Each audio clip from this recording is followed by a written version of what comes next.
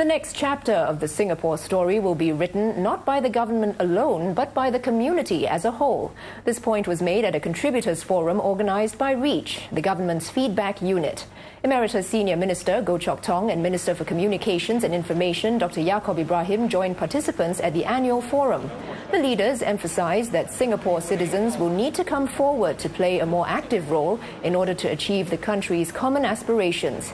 And REACH remains committed to playing a role in promoting a more active citizenry, so as to support the building of stronger bonds between the government and Singaporeans. How do you read this new chapter? Should it be a global city, or should Singapore be a regional centre? Should we have more cosmopolitan values in the society, because that's what we are. We are very cosmopolitan. Or do we revert back to just mainly Singaporean, meaning Chinese, Malays, Indians, Eurasians? Well, these are ingredients for you to write a chapter. Several of you thought deeply about Singapore's future.